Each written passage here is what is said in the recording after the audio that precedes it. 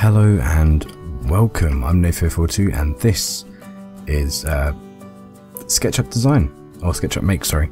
And this time I'm going to show you how to create a dice, or a die, however you say it in your language or country.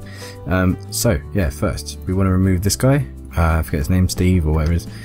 Remove him. We want to create a square, so go into the corner, we'll drag it out. We'll say 1 meter, 1 meter, enter. That's a 1 meter by 1 meter square there we have. We want to drag it up, we want to say 1 meter, enter, and now we have a square cube dice. If you middle mouse click, you can just kind of rotate around it, or you can also use the camera up here. And with the camera views up here, you can choose the different sides, like in most other conventional 3D design programs. You can use it that way to pick a face to use. I'm not sure if there's a way to actually embed that into here, like in the other ones. Like you usually click up here and you can choose it to be front, back, up, top, bottom, all that kind of stuff. But I'll find that out later on when I get more in depth with the software. I'm kind of teaching you as I'm learning, so that's quite interesting. Maybe with 2-point perspective. No, I don't know what I'm doing there. Let's not do that. Oh god, I've lost it now. Okay, yeah, so you can go top, you can go to front, which is what we'll do. And now to, well, part one of the dice, we need to mark where the holes would technically sit. Oh. Sorry, phone, I'm professional. And with we do that with the tape measure tool. So we go to the middle, we drag down, and we want to make the holes at 0.2 meters, and then also at 0.5 meters, and also at 0.8 meters. Now I know what you're thinking, this is a pretty big dice, and it's true, it is a pretty big dice, but that's fine, that doesn't matter. You can make the dice however big you want it to be. So you drag the center out, you want to do it 0.2 meters, do it again the other way, 0.5 meters, and I mean you can just drag it out until the thing pops up and you say okay, 0.8, and there you go, you got the thing the same anyway.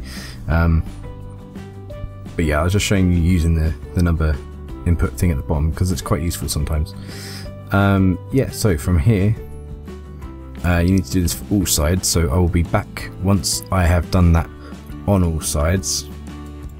Welcome back. Okay, this time I have added to all of the sides the lines. Now with the circle tool, which you select from here, but you can press C, I believe, as it said there. So you press R, let's go to rectangle tool, press it, C, circle, yeah, okay, yeah, change that. You want to click on here like this and then drag out, and then you can do 0.08 meters, and then you have a circle there, and that'd be side 1. As far as I remember, all sides add up to 7. So we go to the back side here, then we drag out another 0.08 meters,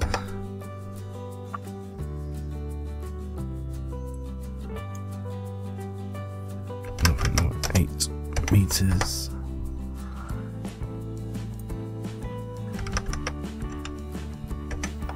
and again, and then keep going until you have all of the ones for this. I'm just going to continue to go.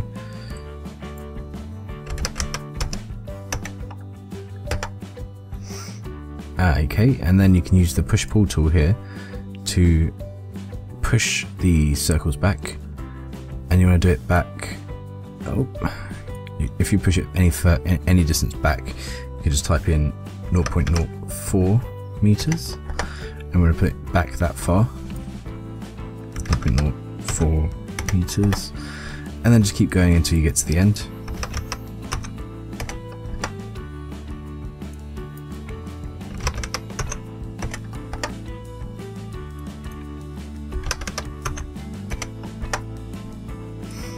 Nearly done.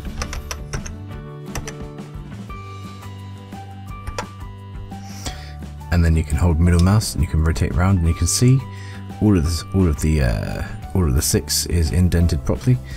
And then you go around to the other side, do the 1 again, push that back 0.04 meters, and then that's one side done. Well, 2 sides done technically. Out of the 6. So then you just rinse and repeat that with all the other ones and get that up to scratch. So we'd say we want 4 on the top. You can also use the camera, go back here and go top, and you can see this now. So yeah, you want to draw the 4 in here, 0.08 meters, and this is a very big dice, but drawing it in this size we can shrink the entire thing down later, and I'll show you how to do that in another video in the future.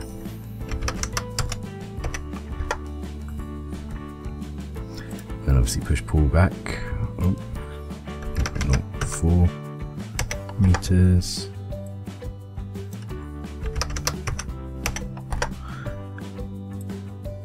And you can see it's fairly easy.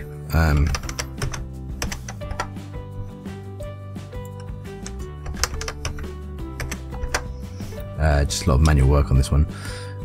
So 4, 5, 6, 7, so it'd be a 3 on the other side. What am I doing? Just go here and go bottom. So you'd have 3 on here.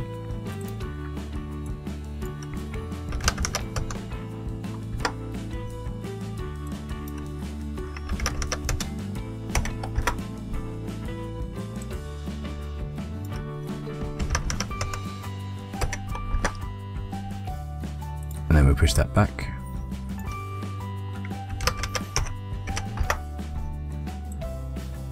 Ooh.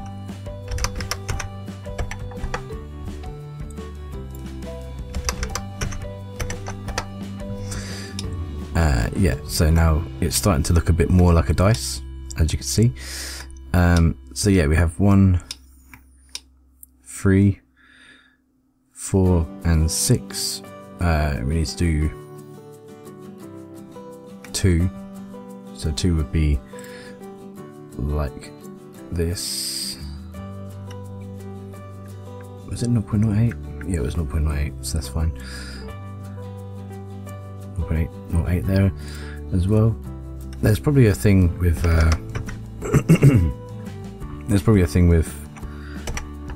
where you are supposed to space these, but I'm just doing it this way for tutorial purposes. So we've got 1, 2, 3, 4, just need 5, because 5, 6, 7 makes 5 plus 2 equals 7. Yeah, so we do 5 on this one, so that'd be 1, 0.08 meters. Let's see if I can drag them out to the right size.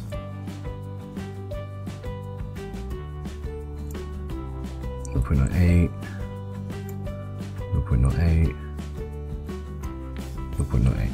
Okay, and then we put them all back, or push them all back. 0.04, 0.04, 0.04, 0.04, and 0.04. Okay, so you can see here we have created a massive dice. You can go in here, you can hide the guides, and you can see it looks pretty good. Quite spaced out, I suppose, but that's fine. It doesn't matter too much. It's a fully working dice. In the future, we'll probably show you how to curve the edges a little bit, so it's a bit less square, so it's a bit more rounded like a normal dice you would see. But for this one, that is what you'll learn. So yeah, don't forget to comment, rate, and subscribe.